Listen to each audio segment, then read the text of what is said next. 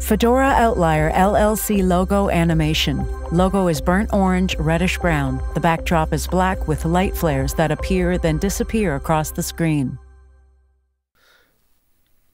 Hey, what's up everybody? It's Vashawn Jones, visionary of Fedora Outlier LLC and brand ambassador of the Debonair U. And we got an unbagging and an unboxing, baby. Take it out of the bag from Macy's. I don't know whether this thing is upside down or right side up, but if you can see it, because I can't, then you know what it is. The unveiling of the brand new, just released to Macy's yesterday, Carolina Herrera Cobalt Blue, right? So we're going to talk about it on the Debonair U right after this.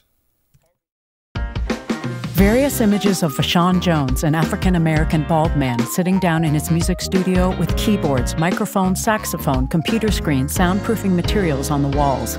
The words look good, smell good, feel good attached to each image. Final image of Vashawn, he is outside holding a white cane wearing all white with the words Debonair U by Fedora Outlier LLC. All right, we're back. And you know I got to tell the story about how this purchase came to be. So I'm always checking to see what's new in a particular Macy's over at South Lake Mall. There's a lady in there that works for a distributor. She always catches me because she knows I'm a great candidate for making a purchase. But she can only sell certain stuff, and you can tell the stuff that she's able to sell and make a commission off of. And so I'm with my homeboy Trey, and Trey knows hardly anything about fragrances, right? I even said the word niche today. He was like, what was that? What kind of fragrance is that?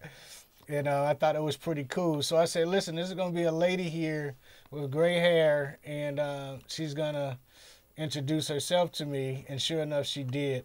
And so we went with some fragrances that came out, some stuff that they thought I should smell, blah, blah, blah. She thinks she knows me. She said, oh, he only does parfums, you know, as if I'm bougie or something. I mean, I like parfums. I told her what I was looking for, you know, that particular time that I went there was a parfum, but it was not necessarily what I was looking for today.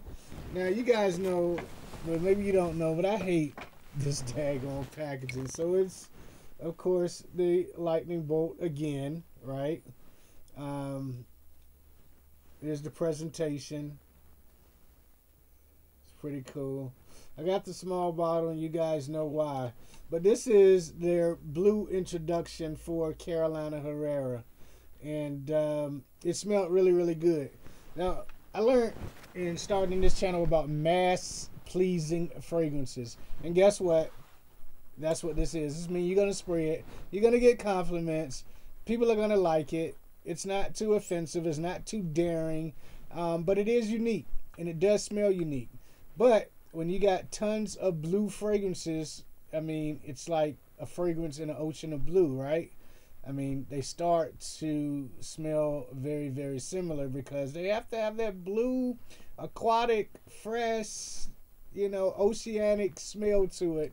But this one does things a bit different. So it's Carolina Herrera Cobalt Blue. It is in the Eau de Parfum concentration. And my first impressions in smelling it was great because I purchased it. And the note breakdown will be in the description, and a full review of how long it lasts, everything about it will be coming soon. So listen, this is Vashawn Jones of the Debonair U. Look good, feel good, and smell good. And you guys know what's up. Let's change the world. Let's change the world together. Light flares moving over a black backdrop. The word empowerment in orange, all uppercase, appears behind the flares. Underneath the word empowerment, in white lettering, also behind the flares, is a mechanism by which individuals, groups, and communities gain mastery over their affairs. Light flares fade. A transparent mirror image of the words are also underneath.